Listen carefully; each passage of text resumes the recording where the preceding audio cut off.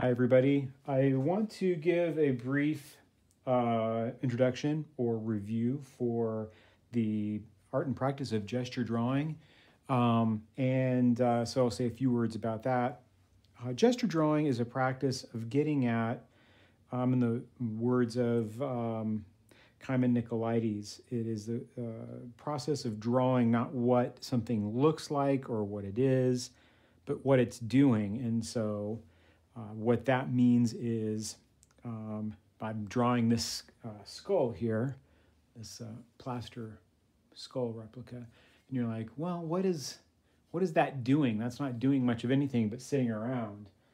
But it does have its own structural flow and its own set of visual relationships, not to mention it's matter of fact that it's a human skull and it's got that sort of content or significance to it. So it is doing a lot. I just have to use my imagination and eyes a little bit in order to listen to it.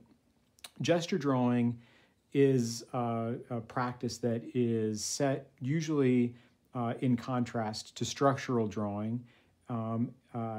Structural drawing is more, one could say, realistic. It's more attuned to perspective, proportion, rationality, that kind of a thing.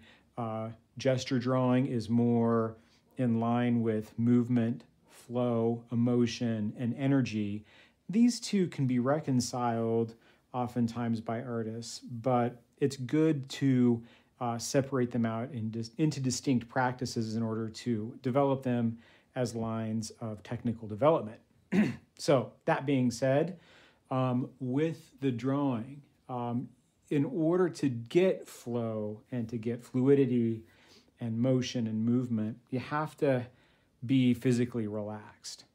It'd be like trying to surf if you're standing up straight and stiff. It's just not gonna. It's not gonna work. It's not gonna happen. So, additionally, this is kind of akin to automatic drawing, or in a way, in the fluidity and motion of it, the intuition of it, and also with blind contour and free-flowing contour in a way that it's free-flowing like that. So if you can imagine putting all of these things together along with me or you as an artist, keeping track of what you're looking at and letting your eye guide your hand, that's what it'll do.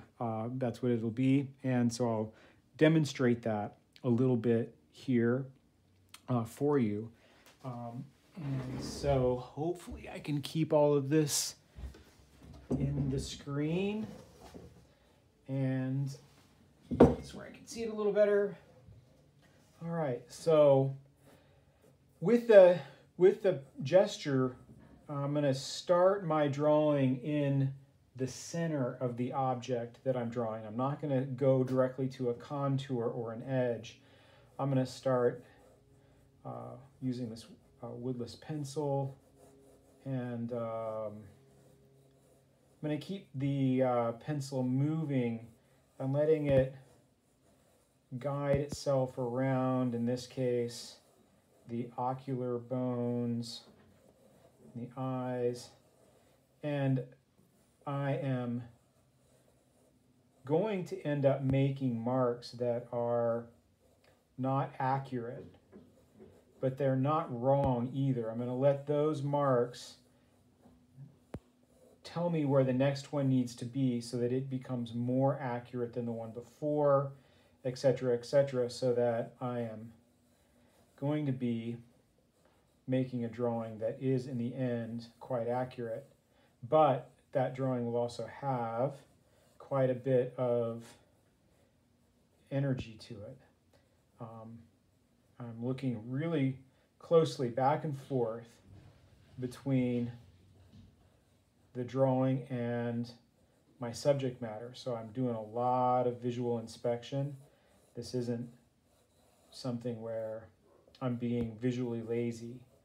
My eyes are picking up cues and following those cues to my hands.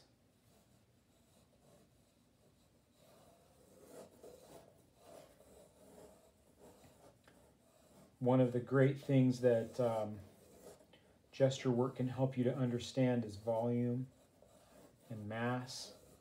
So here I'm not just drawing the contour or edge of the skull, I'm letting these lines loop around to describe the mass and center of it.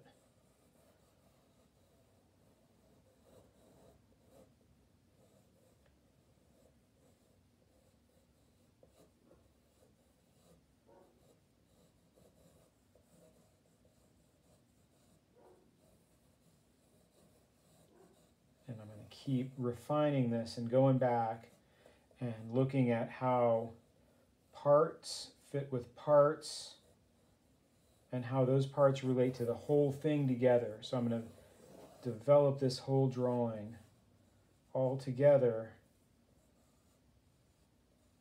And in that way, this will keep everything in better proportion than it would be if I were to start just drawing the details of that really interesting eye and nose and then work my way out, hoping for the best that everything is in proportion. And once I do spend time getting things together and getting things situated, then I might come in with a different grip and begin to work on finding a more accurate, the most accurate, but energetic lines to describe this skull. And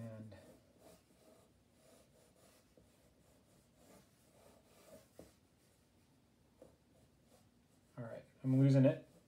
It's hard for me to draw and talk at the same time right now, but some artists that are really fantastic gesturally are Honor Daumier, this part of handout and that I've got, and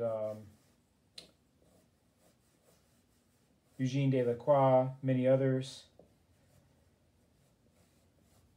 Raphael, any of the great masters are going to have fantastic gesture work. It's part of a quality training in drawing is to learn gestures. I'm going to redo these teeth here and exaggerate the size of them because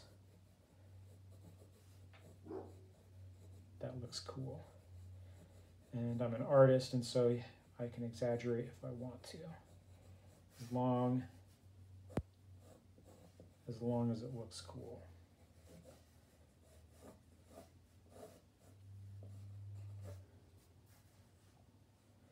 A little more work here.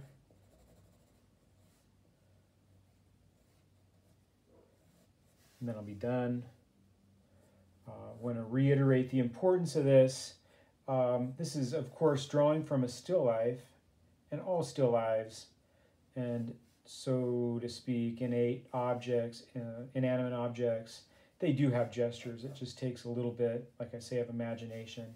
But this is incredibly important for artists who concern themselves with utilizing the human figure, whether that is for purposes as a painter or purposes as an illustrator or an animator. Gesture is going to teach you how to get energy, movement, and dynamics in your work. And that gives you a pretty good idea.